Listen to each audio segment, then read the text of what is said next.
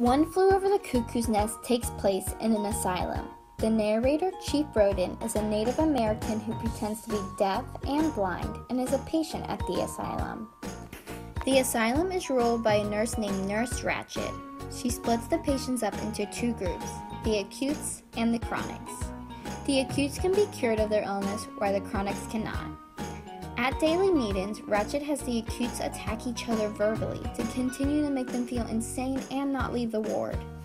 If a patient tries to rebel, they are sent to receive electrical shock or a lobotomy. Ratched continues to rule the ward until her power is tested when a new patient arrives, Randall McMurphy. McMurphy is a man who is rebellious, a leader, and full of energy. He came to the asylum because he pretended to be insane so he didn't have to work on a work farm. Right away, McMurphy makes it his mission to become the leader of all the mental patients and cause Ratched's downfall.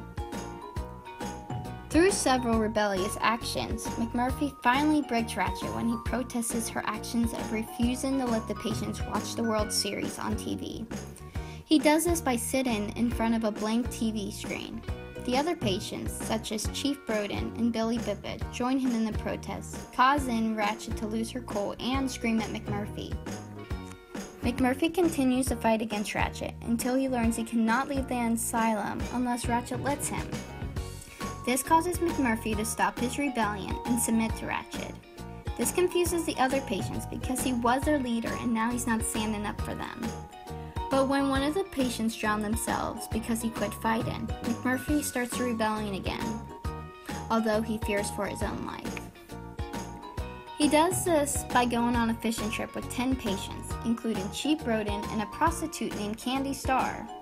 The fishing trip made Nurse Ratched very mad.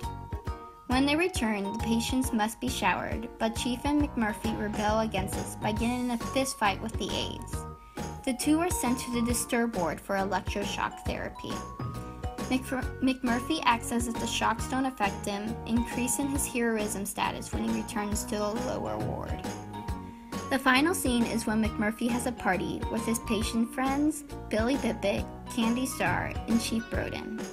They drink, do drugs, and Billy has sex with Candy.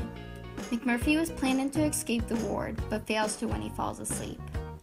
The next morning, Nurse Ratched discovers Billy and Candy sleeping together, resulting in Billy killing himself out of embarrassment. This makes McMurphy attack Ratched, strangling her, and thus sending him to be lobotomized.